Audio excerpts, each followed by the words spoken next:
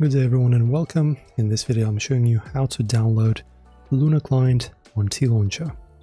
So for this guys, we will provide you a link to an archive that you will have to use in this one. But for now, just click on this button in here to show the location of our files. Then go to the versions and now navigate to the archive. Alright, so now just basically unextract this LC folder into the versions folder.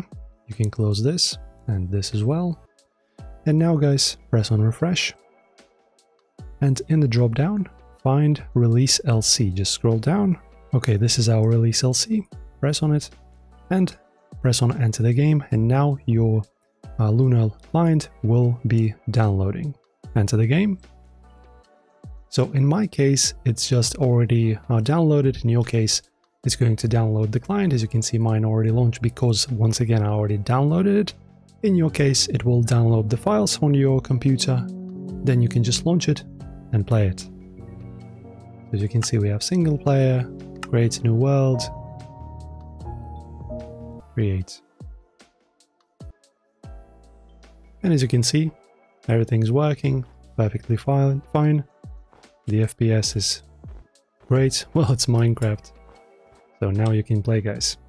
Enjoy. If this helped, don't forget to like the video, subscribe, and I'll see you in the next one.